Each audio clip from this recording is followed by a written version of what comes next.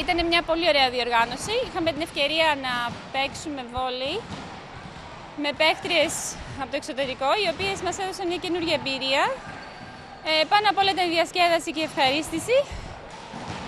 Ευχαριστούμε πάρα πολύ για όλη αυτή τη διοργάνωση. Είδαμε ότι παίξαν πολύ νεαρές παίχτες του ΠΑΜΒΟΧΑΙΚΟΥ. Ποια είναι η εμπειρία για αυτά τα παιδιά το να παίζουν με θρύλους παρελθόντες? Οπωσδήποτε είναι σημαντική εμπειρία και είδαν παίκτριες οι οποίες παίζουν σε εθνικές ομάδες στην πατρίδα τους για πολλά χρόνια. Είδαμε τη Γερμανία ότι είναι μια φοβερή ομάδα. Μπορούσε να σταθεί και στο πρωτάθλημα αυτή η ομάδα. Δηλαδή, εμείς χθες απλά τις κοιτάγαμε, θα έλεγα. Και οπωσδήποτε τα κορίτσια αποκομίσανε πολλές εμπειρίες. Καμία μεταγραφή προσπαθήσατε να πάρετε?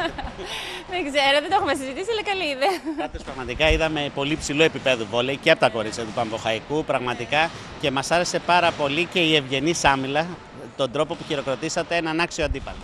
Οπωσδήποτε. Αυτό είναι και ο σκοπός του βόλεϊ, να δέχεσαι και να παίρνεις ό,τι καλύτερο υπάρχει.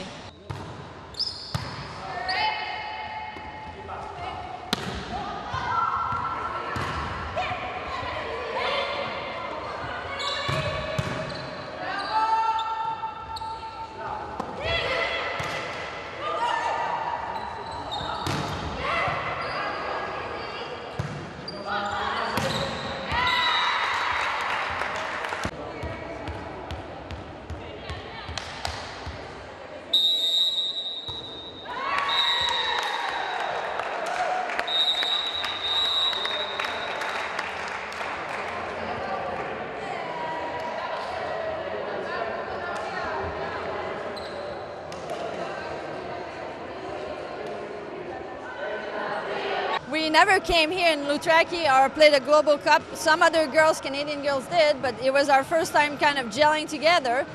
And it took a few days to kind of warm up to and get a little cohesion into our game. And, but it's wonderful, Loutraki is wonderful, and it's a great organization. We're having a ton of fun. We saw your team getting better and better as the days passed. You got a good chemistry now. Yes, absolutely. At the first couple of days we tried different combination because a lot of players play different positions, so we tried to find the right combination, and I think we got it this time.